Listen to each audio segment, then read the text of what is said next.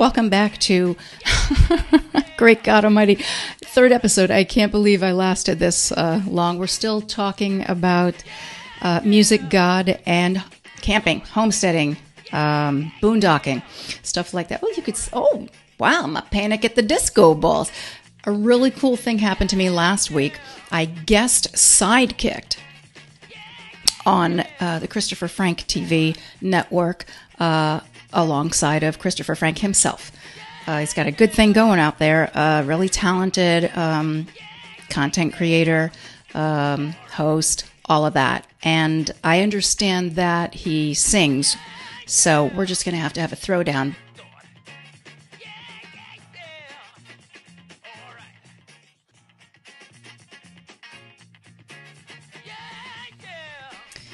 Okay, gum. Check. Pellets. Check. Powder. Just in case. Yes. Where's my chapstick?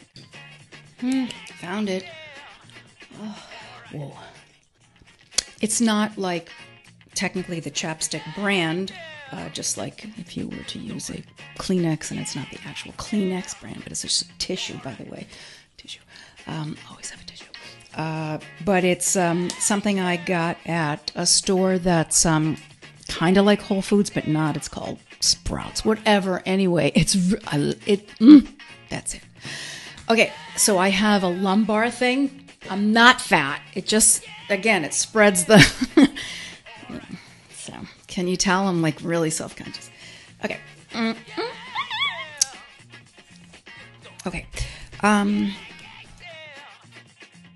I have to stop saying, okay, and I just wish somebody would say, shut up and sing. Okay, so we're just, I'm going to just jump right into it. Camping.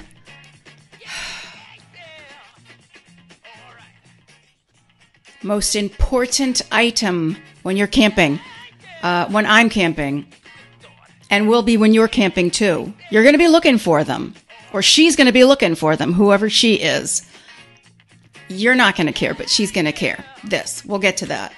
But first, it's about this. This wires and string. I wish I was camping. Okay, don't get this color. You're going to wring your neck. You're going to be walking and ding. Don't get camo either. You have to get hot pink or red or something that stands out.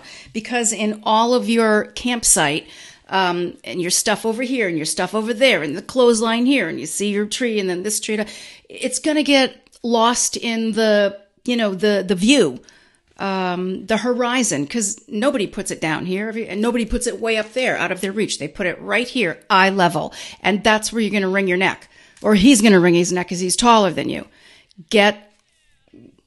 Where is it? Hold on. I need gum for this. I need gum. I mean, it's only camping. Oh my God. I'm for sure going to do a segment of this show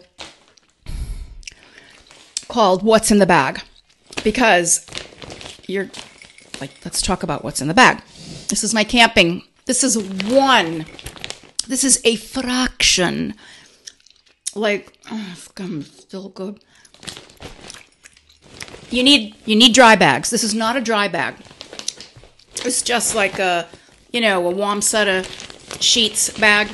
I'm big with the bags, like the practical bags, not the shopping bag. You just throw those away. But something that has like a zipper, that you can put some stuff in, that if there's a sprinkle outside, because this goes in a bigger box, which goes in a bigger box, all plastic, by the way.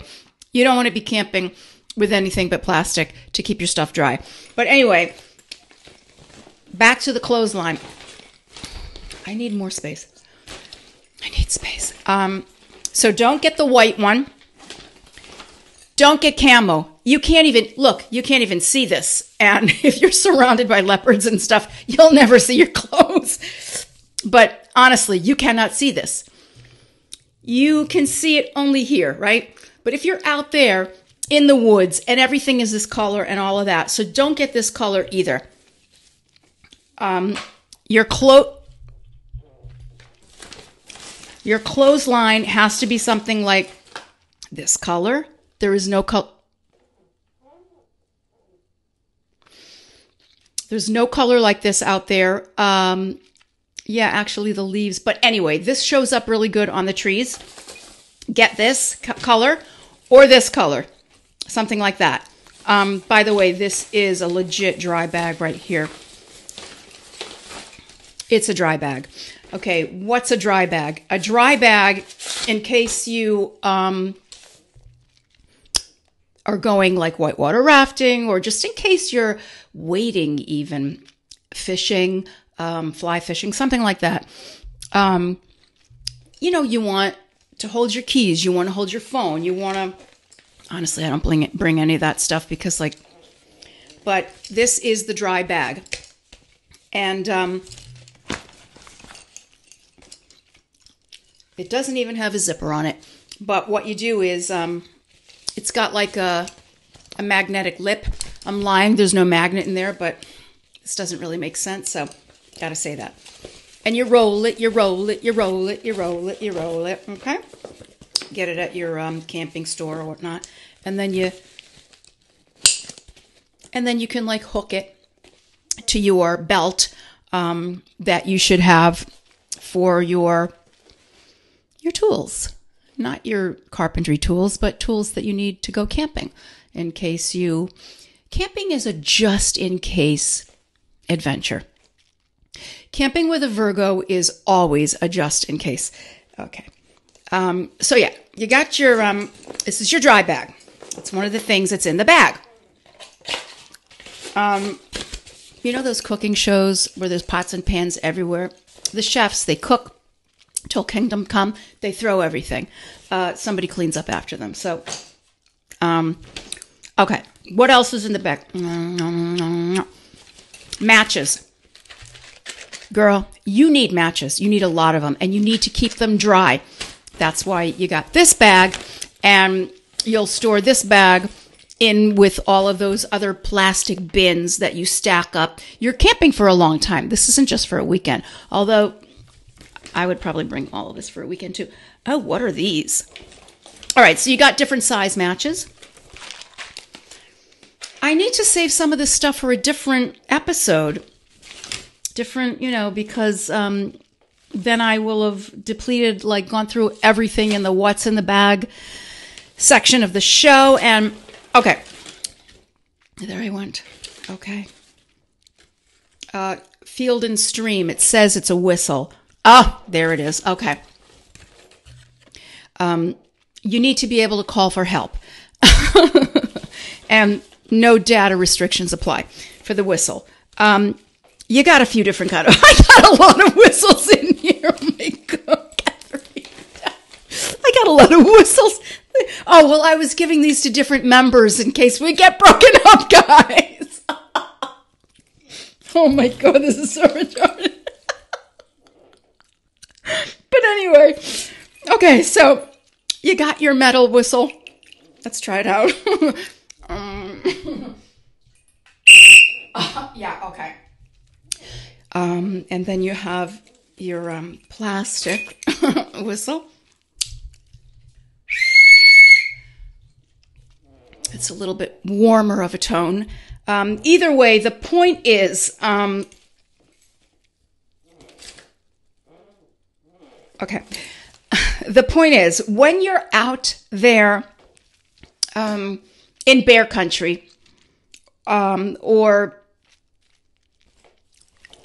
any other country outside of America, and there are predators, you need to be able to, ward them off a little bit.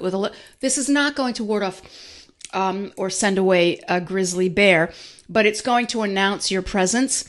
So you walk along, you never, ever, if you like to just chill and be alone in nature and stuff like that, it's fine up until the Continental Divide, and then you need people around you. And if you don't have people, then you have to talk to yourself. And if you're not in the mood to talk, well, just Just blow your whistle, and it alerts the animal kingdom that, oh, something is different here. We might want to stay away. I mean, you got your bear bell. It's different from a barbell. Oh, what's that? Okay, this is another thing that it's not for holiday. It can be used for the holiday, but it has a hook, and you can just hook it to your belt. And as you're walking, now some people get carried away, and out in the middle of like nowhere, Idaho, Montana, you find, these freaks wearing these, like, you got 10 here, 10 here, 10 on her foot, 10. Ooh, she look, purple hair. That's not what we're getting at here. This is just like one and done. Okay. Electrical tape. Actually, I mean, yeah, there are hookups out there where you have your, you pull in your mobile home or your RV or something like that. They have, electrical hookups and stuff like that. But if you have a fancy rig anyway, you're not going to need this kind of tape for that, sort of thing. But if you have like a tent or something, primitive, then you're going to carry, because, those rigs, they have like canisters that hold, clearly I'm not used to this, canisters that hold the, and piping that holds the entirety of all of their wiring and their stuff like that. But if you're tenting, you're kind of unplugged, bare bonesing it. And so electrical tape does come in handy to protect from, water. It's all about water. You do need water, but water can be your like biggest enemy out there. Also, you need to stay dry. What's in here? I'm not. That's for another time. I'll do like maybe one more thing, because like I said, I do have several of these what's in the bags, but I don't want to go through like, look what wow. Man, I've been looking for that. I'll keep it in the bag. Actually, a rule is whatever's in the bag stays in the bag, because you're going to remember, it's in the bag. And if you remove it from the bag and then you go looking for it. So do yourself a favor and don't move things. Don't move the cheese. I'm saving this. Keep that for myself. Although, okay, these are excellent bungee cords. They come in handy. If they're on sale at your nearest whatever, grab a few, because you're going to, think, you're going to remember this can be used for something. Great for tying down stuff and fastening and things that you don't want to blow away. I want to share everything with you guys. Okay, this is in the wrong bag. This needs to go into the, be like those girls with the, how do they do that? Get ready with me. Needs to be in the first aid bag. Not the first aid kit, but the first aid bag. Like you need a huge bag. Well, I do. Anyway, always, you have to have some of these with you. And it's like full. I never even really used it, but it's good to have. Okay, for me, are you keeping track of how many times I say okay? Dang.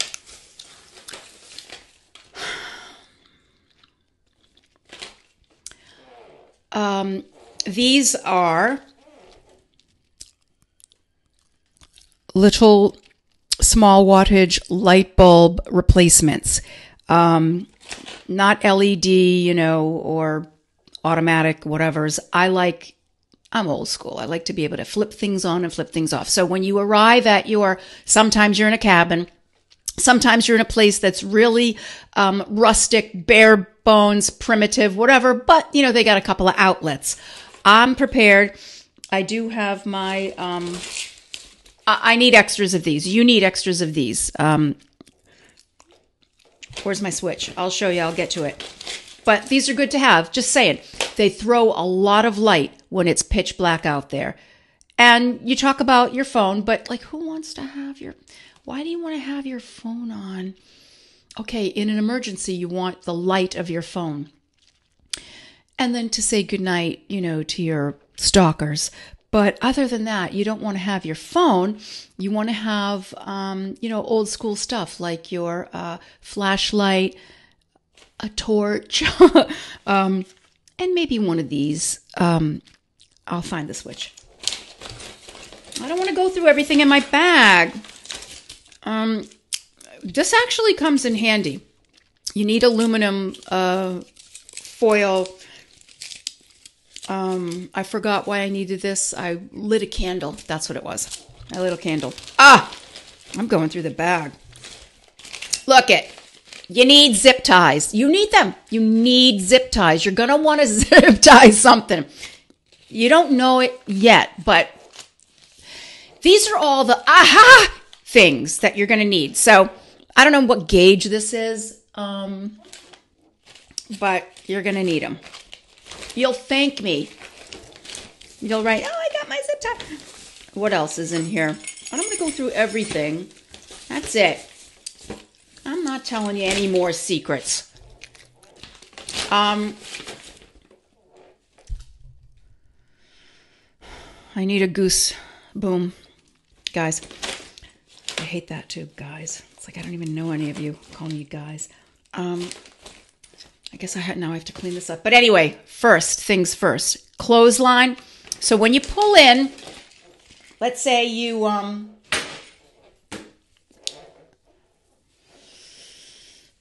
you're gonna need your own show. You pull in to the campground, the campsite, whatever it is, and the first thing that I do anyway is I look at the trees and their layout. Who's strong? Who's going to tip over? Who's going to get in my way when my car parking, stuff like that. I look for the trees that are in my way. There are people that haul chainsaws, very small chainsaws with them because that's how they get their firewood. But if a tree is in my way, I just look for a different configuration. Anyway, there's always 2 trees that are perfect for your clothesline. And you can like wrap it around the whole trunk, but what if it's huge, you know? So, all right, I'll do a what's in the bag for a different series. I'm not going to get my tool bag, but oh my gosh, do I have an amazing tool bag. And in that tool bag is a hammer. You're gonna want to have a hammer on your camping trip. Maybe you go glamping. I just learned actually what that was. I didn't think it made sense. Like glamping, don't you mean camping? I don't know. Then I found out. I don't really love it. Although as you get older, you really appreciate, yeah. Anyway, so you figure out your tree situation, what 2 trees are going to be the best for your clothesline. And you don't wrap it around the trunk because, again, what if it's huge? You're going to be using your entire yardage of string to or twine just to wrap it around the trunk. So you take your hammer. Always bring tacks and nails with you of different sizes. And you hammer it in. Trees are rugged like that. You hammer it in. You make a little loop like that. And then you hook it on and, you know, God, everybody's getting lost in the leopard. Now I know why they do this, but they do it for lashes. And then you tighten it. Okay. Right. And then you go to your next tree. Way down yonder. And I mean, I suppose you could wrap it around the trunk if you wanted to, but again, you just make your slip knot and then hook it on to that nail that you hammered. and you got yourself a clothesline. It's the first thing I set up. I don't know. Maybe guys set up other things first, but I set up the clothesline first. And then that way you can, the thing is, you don't want people to join you at your campsite and hang at night with the fire and everyone's having a drink and somebody gets up to take a look and, boing. So what you do first is, it's not like you got to hang out your towels or your shirts. Yes, that too. But the first thing you do is you hang up this or something of this kind of color, right? So there is no mistaking where the string is. It's like several yards, but you got this thing hanging. And people can, and even if they don't see the string, they're going to see that thing. It gives everybody a lay of the land so you don't hurt yourself. Because camping at night, you could hurt yourself. I'm all about safety. What else? I had a list of things. I do better without the music, because when I hear the music playing, I'm not going to talk about the show on the show. I'm into the music and I'm like, I don't know how to speak English. Okay. So getting to these campsites, getting to these,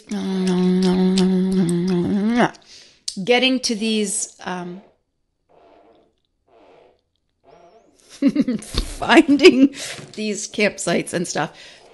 There's an app. There are many apps, but one way you can do it is, you can go to the National Park Service website. And not to be confused with state parks, by the way, but these are national parks. And you can actually, I'm a card-carrying member of the national park, and it's really not within my reach, my card, but it's a little card, just like a credit card.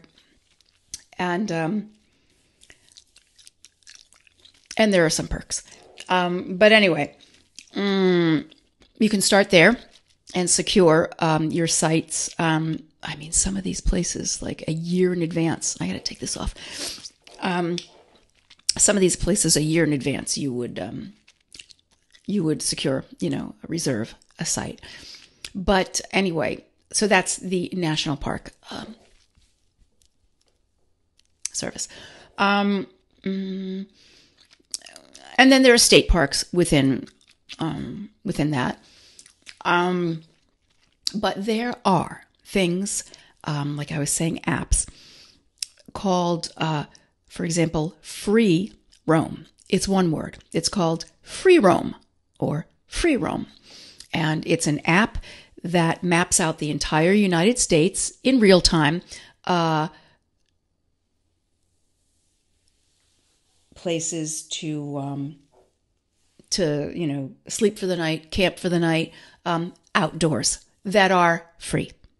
Okay, so that means you're driving on the interstate out west, and you got 2 hours till sunset, and you don't have like a hitch or a rig with you where you can just pull over anywhere and have shelter for the night. You look on the app Free Roam, which I think it is defunct now, and there's other things like it. But anyway, we'll use Free Roam. You look on the app, and it says there are 14 spaces down by this river, down by that river. And when you get out west, everything is gorgeous. Everything's beautiful. You don't have to worry. It's not like you're in, Jersey or New York, and there's 7 places down by the river, they don't. Anyway, so you do that, and you pull in and you see if it's accurate or whatever, and it gives you a whole list of amenities so that you don't have to go there first and be disappointed. So you're driving on the road, you pull over, you go to the rest stop or whatever, and you look on your Free Roam app, and green lights up dots everywhere in, the state of Ohio or Minnesota or wherever, north, south, east, and west, and you pick your zone, and it says, there are outhouses There are showers. There's hot water. There's only cold water. It's not running. You have to fetch it. Stuff like that. You have to haul in your water or haul out your water. Or there's a dump station, or there's not a dump station. No fires allowed. Or yes, fires, but no firewood. You got to bring your own, but don't bring it from out of state. Or you can chop here, or, buzz, whatever, here. And it gives all kinds of characteristics. There is a ranger, there's not a ranger. But the point is, it's free. First come, first serve. So you drive up and you see that there's a cluster of cars sort of over there, whatever. And everybody, it's like there's unwritten ethical rules, courtesy rules that everybody follows. It's not like you're going to park right on top of somebody. You'll go like a little bit, a little bit away. I go within screaming distance. That's my rule. But you can go like even further away. Anyway, so, okay, I think that could be enough about that, although I don't think I sort of gave you any closure, not that you asked. So that's free roam. Every state has its free boondocking areas. They call it boondocking because you're out in the boondocks, and you can set up your tent there, and it's free. A lot of these places are $50 a night, $100 a night, and of course the gas that you spend to get 10 miles to the gallon with your $500,000 rig, is a consideration. I think I'm not sure about that, but anyway, so when you're as bare bones as you can be, but you have, your shelter, your tent, or maybe it's going to be a lean-to because maybe your tent accidentally got whatever and it's, ripped or bumped or whatever, or one of your bones, one of your spines that holds it up is crushed, or, the guy who, didn't bring his headlamp to go to the bathroom, stumbled over it and stepped on it, and now it's, you can't put up your tent or whatever. And the next, Dick's Sporting Goods store is like, or Patch Kit is like 100 miles down the road or whatever. You're gonna need, where was I going with that? I forget where I was going. Anyway, on a much more serious note, did you ever consider that where you are in life and your friends and loved ones is exactly where you're supposed to be, exactly where you're meant to be? Crazy as it may seem to some, and maybe not to others, it's true. So whatever hardships you might be suffering just for the day, or maybe it's been going on weeks, or whatever high places you've been riding in,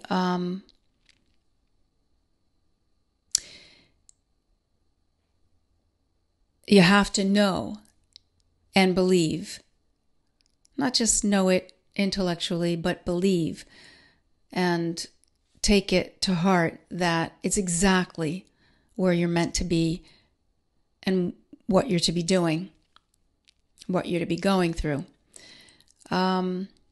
Sometimes we don't realize that bad things happen to protect us from worse things down the road. And sometimes we don't consider that hitting the lottery, or, in a manner of speaking, or wonderful things that are happening to us are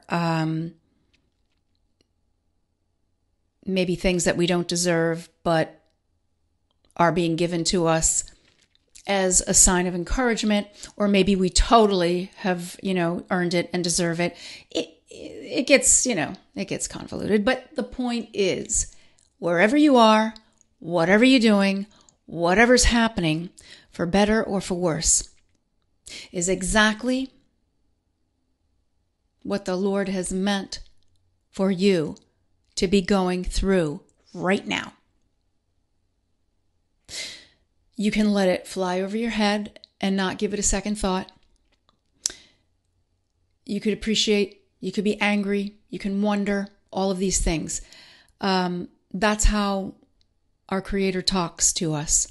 That's how He communicates with us.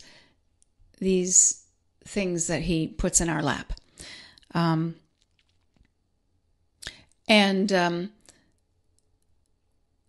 Sometimes the arrival, of this situation or thing, circumstance that He has put in our lap was bumpy, or maybe it was smooth. Maybe the packaging that it's in is ripped and tattered and torn, or maybe it's beautiful, and all of these are signs and wonders of His, and it's exactly right on time for you and for me.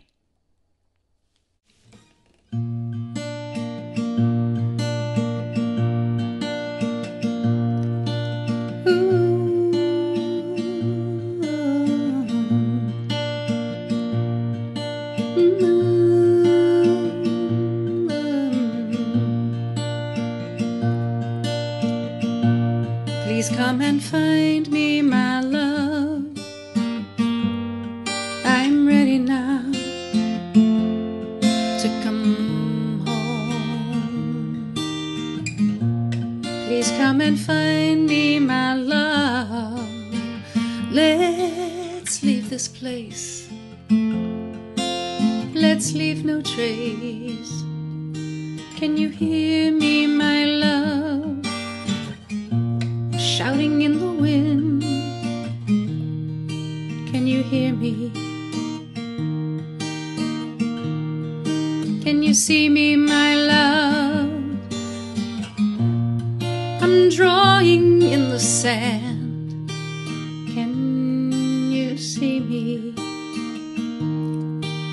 I hope that I'm still with you as you are with me.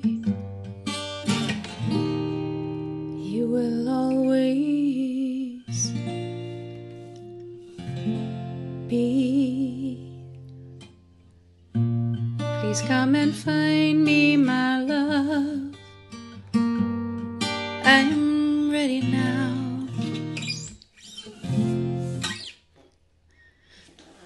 Help me get ready to make rabbit pellet tea.